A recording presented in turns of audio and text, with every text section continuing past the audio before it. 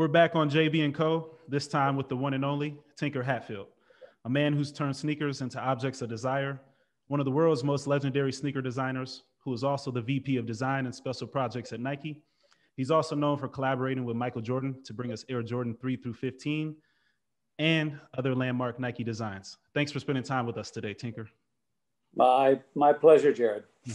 I appreciate it. Now, Tinker, as we were just talking about, off the record, I had the chance to meet you at Santa Clara University. You actually had the opportunity to redesign our court. And Yeah.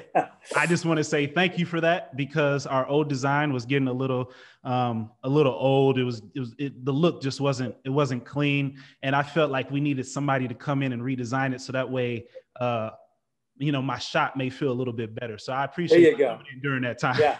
I hope you get some credit for all those 3-pointers and all that stuff. So you definitely get the credit. I wanted to ask you about that design, because obviously it was a unique design, because it's the first of its kind, and a school putting a campus building onto the floor. And for Santa Clara University, that building was our mission church. Can you tell us where the idea came from and how you felt about your execution? Well, I have been to the Bay Area many, many times, and a lot of those times have been to Palo Alto, to Stanford University, and but there are a lot of young people from this from the Portland area where I live that have gone to Santa Clara, and some really close friends, and so I had been there a couple of times, and I couldn't remember.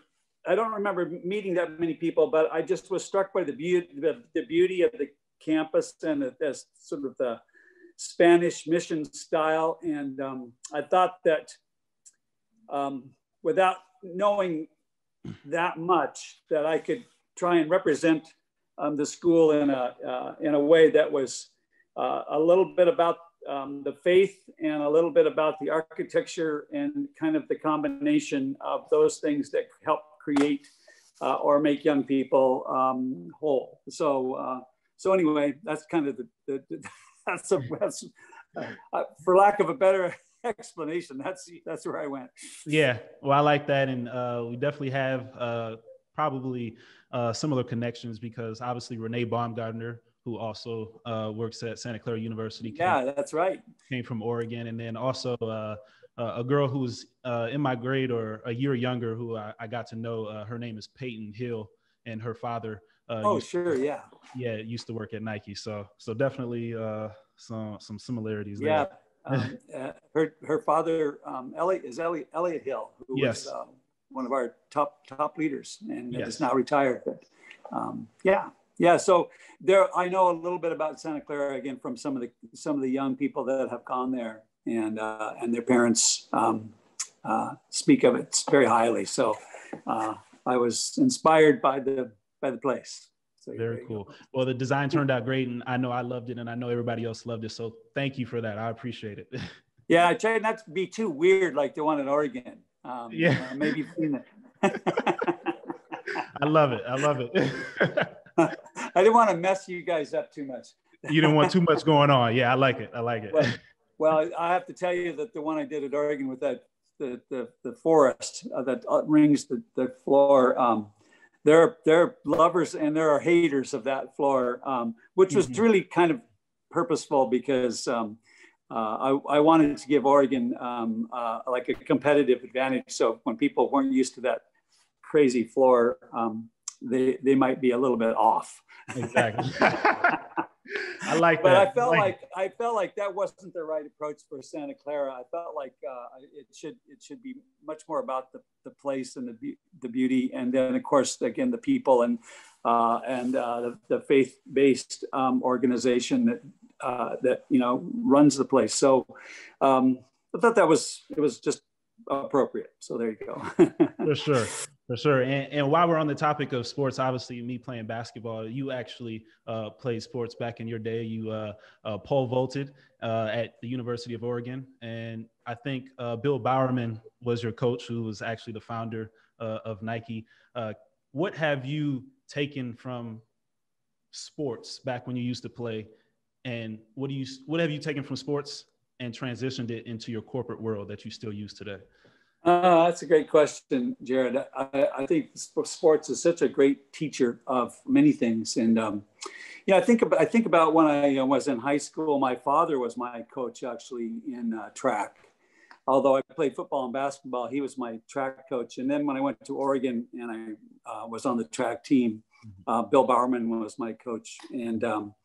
And from each one of those people, those guys, those leaders, those mentors, I learned from my father. I learned something unique, or not unique, but very powerful. But it didn't dawn on me at the time. But he was really a taskmaster. I really learned how to work hard. Mm-hmm. And so, and being in sports, you can't. No matter how talented you are, you have to work at it. And because there's always going to be somebody that's maybe nearly or just as talented, but if they've worked harder, they're going to beat you. Exactly. And so working hard is key. So I learned that from my dad. When I went to Oregon, with Bill Bowerman, I learned how to be smart, to compete and train with purpose. The message started to change from just working hard to working hard, but also working smart, staying healthy, peaking at the right time, and being able to compete at your highest level on game day. And that was something that was a little bit more sophisticated. So I learned that, and that's a really good thing to pass along to anybody who's trying to get ahead in this world. Is that you have to work hard, but you also have to kind of understand the lay of the land, know what you're doing, and have goals and a logical and complete sort of plan to get where you need to go. Mm-hmm. That's what I learned from Bill Bowerman. He was quite just a brilliant coach in that way. Mm-hmm. And then when I went to Nike after all of that, Phil Knight, by the way, Phil Knight, the other founder of Nike, he told me that working hard is great, working smart is great, but I sure hope you love doing what you're doing. And so that's the third leg of the stool, is like you work hard, you work smart with purpose, and then you work with passion and love for whatever you've chosen to be doing. So that's those are all lessons that help you be a good athlete, but they're so transferable to everything that we do in life. So that's my story, and I'm sticking to it. So. Yeah. All right, well, I find that unique, and it's something that I definitely want to ask. Obviously, with me being an athlete, and for those who will watch this video that are athletes, so that way they can hear from people who are in the corporate world, people of your stature, to explain what it is they should transfer over from sports. And I know that I had previously had on the LinkedIn CFO, and he used to play sports, and he was able to give a great answer too. And I just think it's helpful, because I think as athletes, once you play for so long, eventually it's, the ball's going to stop dribbling or whatever it is that you play. So you kind of want to have an idea headed into the corporate world, what skills to transfer over and how to best utilize everything you learn from the world of sports. Without question. And I do feel like my success at Nike is directly related to my experiences in sport. Yeah. Perfect. That's great to know. Now, Tinker, as a designer, I'm sure you're motivated by your creativity, but I'm sure you've also been motivated by either a pair of shoes or a specific product. Can you tell us what it was that ultimately led you down this career path? Well, I went to school in architecture. I got a degree in architecture, and then I worked as an intern architect, and then I was able to take my state exams. And after a number of years, I became a licensed architect. And then that was really my first job at Nike. I was the corporate architect. I got hired to be the corporate architect. And so that's kind of a little bit of my history in that I learned a lot about design through architecture, which is really a rich way to sort of look at life. Also, how do you provide space, comfortable space, and or meaningful space for people to live in, and those things all kind of added up for me. And so then I switched over to footwear design after about almost 5 years at Nike. So for about 5 years, I was the corporate architect. And then, so I'm sneaking up on 40 years at Nike. So it's been a while since I was the corporate architect. Yeah. But I still feel like the lessons learned there were helpful in terms of problem solving and process, and trying to understand, what people need. And what people need in footwear and apparel for athletics is unique. But what people but the process to get there is the same if you're designing a building. So you need to understand the people and what they need and what they want and what is going to work for them. So it all just sort of wrapped up nicely for me. Yeah. Well, that's very interesting, and it's funny that you brought up, how some architects create buildings or design buildings. I'm not an architect by any means, but I always find pleasure, especially in Chicago, because I'm here, majority of the time, just looking at the buildings that people have made. And I know one architect that I follow just created the St. Regis building down here, which is almost done being made. It's something that, I find beauty in looking at these buildings and the way people design them. So I wanted to ask you, did you ever have any thoughts of creating a building? Well, it just so happens I have created some buildings, and some for Nike, and some for some private residences, and I've designed a stadium. So I've got a fair, even though I'm not licensed, I can still design architecture, and I still do.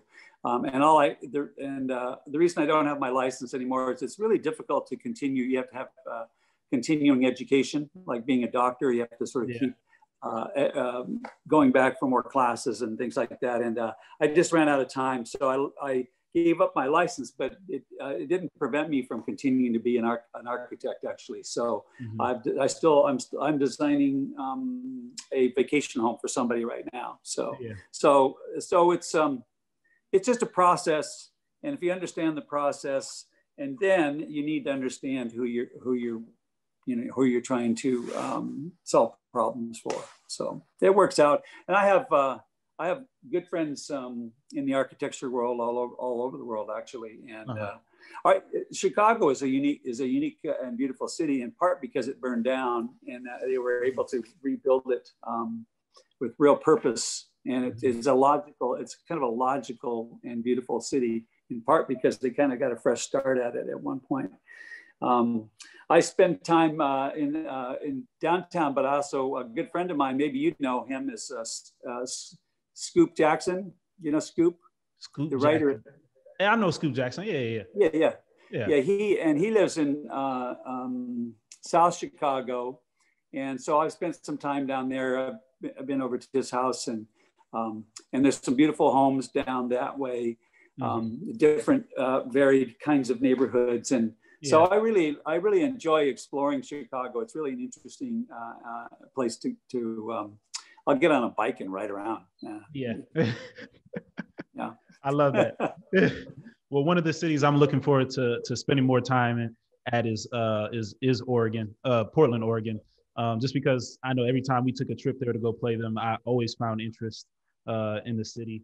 And I was hoping to get out there this year, but obviously, everything's been put on hold. But my girlfriend and I have a lot of friends out there, so hopefully next summer we get a chance to actually spend some time out there. Yeah. I think Portland is a city that is kind of a miniature big city. It's like a big city, but it doesn't have it's not immense. Exactly. And out of control, but yet it feels like a real city. So I think it's a nice kind of combination of being a big city, but not being quite so crazy. So it's good. It's a good place. Exactly. I've been here a long time. Yeah, well, I look forward to visiting. Tinker, I want to know, where do you draw your inspiration from, and how has that changed from when you first started in the business until now? Yeah, well, that's a great question, because inspiration is kind of the first step, I think, for a lot of things that we do, whether we choose to become athletes, or you choose to build houses, or drive a taxi, or whatever.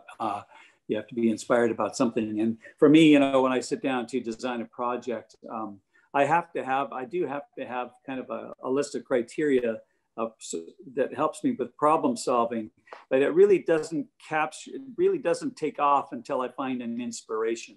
And sometimes the inspiration comes directly from a particular athlete.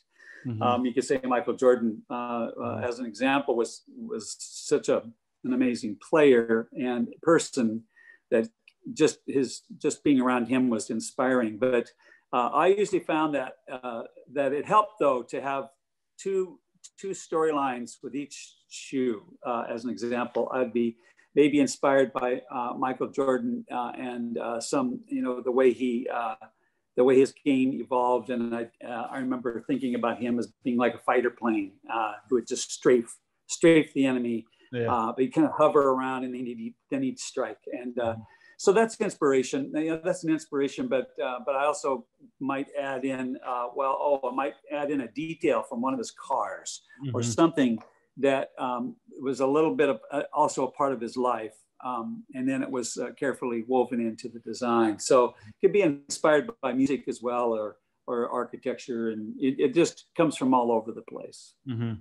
And I think that's something that I find so interesting in designers, is that you guys are able to take these ideas, information, and being able to take an athlete's embodiment, you know, what they stand for, who they are, sure, how they play, and you're able to take all those things, jumble them all together, and splash out these ideas through the equipment that they wear, whether it be their shoes or whether it's their clothing. And I think that's really interesting. So you kind of just touched on the creative process right there, and what inspires you. Is there anything else that you would say ties along into that creative process that maybe we don't know about? Because I have seen a few videos of you explaining, you know, the ideas of coming up with the Jordan shoes, you and Michael coming up with the Jordan shoes. And then I've also seen videos of Eric Avar and Kobe Bryant explaining shoe style and design, and how they came up with their Kobe's. So is there any other layers or elements of the creative process that you say go into it? Yeah, well, those two guys are great, because I've also designed with Kobe as well. And they're actually quite similar in that they're very meticulous people who are quite prepared to play the game, but also they're looking for any edge that they can. And they actually understood the need to have better shoes. And so that was, so those two were in particular are noteworthy, because they did so well. And in part because they really took care of all the details, even being involved in their shoe design. Inspiration, though, is almost spiritual at times. You kind of don't even know where it comes from, and you can you can just sort of get a vibe. And music is good for that. Music is good because it just inspires a person to be upbeat, or it could inspire you to be melancholy. But either way, I think the world around us, I normally say that every time I sit down to design a project, it's really kind of a culmination. Whatever I draw and think about is really a culmination of pretty much everything that I've seen and done in my life up to that point. So if you think about, trying to design new projects, if you keep meeting new and interesting people and going to new and different places and stretching yourself into doing things that you wouldn't normally do, it gives you a tremendous amount of ammunition, really, to fire away at the computer and get designs down. And it kind of like, I never run out of ideas, but because I keep doing new stuff all the time and meeting new people. Exactly. So those are important parts of my process for sure. Well, that's very interesting to know, because I know a lot of us, you know, we put the shoes on, but we look at them, we kind of wonder, like, how did they come up with these ideas? So it's great to hear you talk. Well, you know, yeah, it's one of the other parts of design is that really, and I think it's true for other professions, but you know, it's about storytelling as much as it is about performance. Yeah. And we know that athletes are really proud of being involved in a design or being inspired by one, and then choosing their own style. Mm-hmm. And that's a decision that is very personal, and you know, we try to design a lot of different projects that give people options. So, you know, it's pretty interesting. I once designed a shoe for Dennis Rodman. Oh, love Dennis. Oh man. And but he didn't really want to. It was really just the opposite of working with Michael. He really didn't want to meet too much, and you know, he's just a different cat. So I designed this shoe up that was real kind of gritty and kind of a little bit crazy looking, and I put the swoosh on it backwards. It was and Nike Legal did not like the idea that I put the swoosh on, kind of pointing in the wrong direction. But when I showed the shoe to Dennis, he liked it because he understood that I understood that he was always interested in taking a different path than everybody else. Mm-hmm. So the fact that the swoosh was going in the wrong direction actually resonated with him, and yet it also was inspired by him. So there's another example, and very, very different from than working, you know, with Michael or say Kobe. Yeah, but still interesting. Very interesting. I love these examples because I didn't know that, and obviously Dennis Rodman is a unique character, but he was a guy who obviously you know, put his stamp on the NBA culture, and I think we saw that, and it was displayed throughout the Last Dance documentary. So obviously we've talked about Dennis Rodman, we've talked about Michael Jordan a little bit.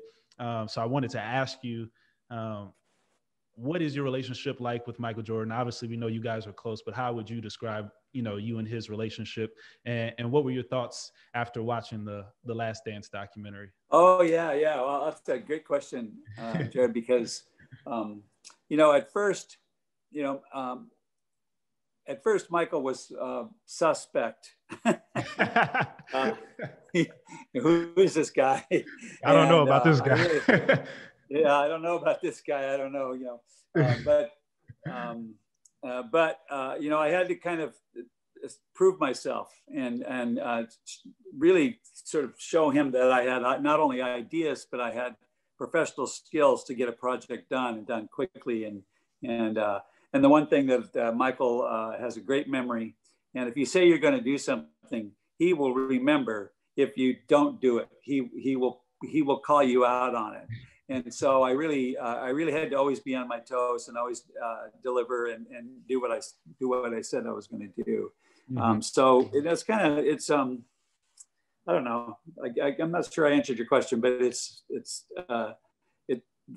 whole process of trying to solve problems and trying to infuse personality is not easy to do, and a lot of designers kind of default to solving the problems and then drawing it up the way that they just think that the way they think things should look. And I'm different. I try and solve the problems, make a better product, but also try and draw it up so that there's a story.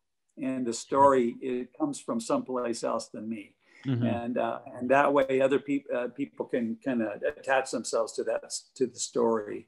And so, you know, it's just I think I might've been one of the first shoe designers way back when to even do that kind of thing. I don't think people thought of shoes as having a personality so much. Yeah. So. No, that's really great. And did you feel like the Last Dance documentary depicted Michael Jordan in the way that you know him? Oh yeah, I mean, that's the part of the question I didn't get to. So I've been so I over the years I've year after year after year I kept producing good products, and Michael and I became I think closer and closer as and I would go stay at his house in Chicago in Highland Park, Highland Park, yeah, I know, yep, up there. And drive to the games, and he'd stop and talk to some kids, he was just a real cool part of the community. So we became friends that way. And whenever I really needed to kind of pick his brain, he would just say, come on out and just stay for a few days and just hang out. And so that was really an honor, and it was fun. And his house there's always somebody else in the house, like, and on one end of the scale, it could be Jay-Z hanging out. And on the other end of the scale could be Warren Sapp, football player who's like a sneakerhead. And it was always very interesting to be in the company of people like that. Charles Barkley might be there or something. And, I most of the time was just trying to be a good observer, not so much trying to. So I think that worked out well over the years. And watching The Last Dance was a beautifully done story about, which had different narratives kind of blended all in, from Phil Jackson's and Dennis Rodman and kind of what was going on in Detroit. And then, of course, Michael himself and some of the drama around just people trying to figure out how to win, how to work together. And I loved it. Because I was, what's that movie, 20 Feet from Fame or something like that. It's kind of like I was always like 10 or 15 or 20 feet away from all that drama. Yeah. And which was purposeful, because I did not want to be in the drama. I wanted to be a professional, and I wanted to get the job done. And I didn't really want to certainly assert myself in any way at all. So that's part of being a professional. So, but I really enjoyed The Last Dance, and brought back a lot of memories, because in some of the shots I was probably just out of range of the camera, and so I remember being there for some of that stuff. Yeah, that was one of my favorite parts. Just him, sitting in that room that he sits in with all the security guards before every game, and he he may be tying up his shoes, and I'm just like, oh, that's crazy. I said, Tinker made those plays, man. So I was like, man, it was almost just surreal to actually see. Because obviously when you're younger, you look at Michael Jordan like he's like another human being, like something completely different. And so to finally like see the footage of him actually lacing up the sneakers that people nowadays wear, it was really cool to see that. So I have a cool story about being in the locker room before a playoff game.